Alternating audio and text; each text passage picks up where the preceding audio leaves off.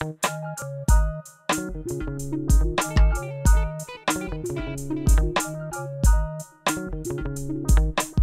much anything you see is worth painting if you can see it right. I just look for a parking spot, and then if there's a parking spot, I look around and see like what can I figure out is cool to paint.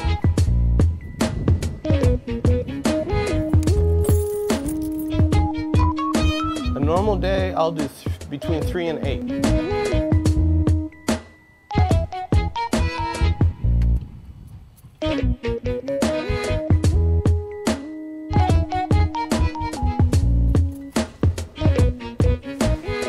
If something looks like paint, like when you paint a thing, like that's a building, but if you look at it, it looks like paint.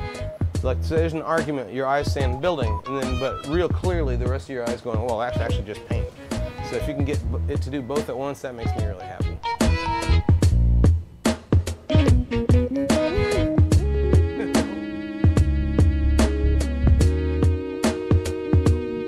When you were a little kid and they let you paint, like you're 4 and they say, okay, we're gonna paint now, and you start painting, it goes maybe 2-3 minutes, it feels like, and then they say, okay, it's time to clean up. It's the saddest thing, because you were painting there for a minute. Now, all day long, I paint. It's no cleanup. There's never a time where I have to stop. So I'm like real stupid happy when I'm painting.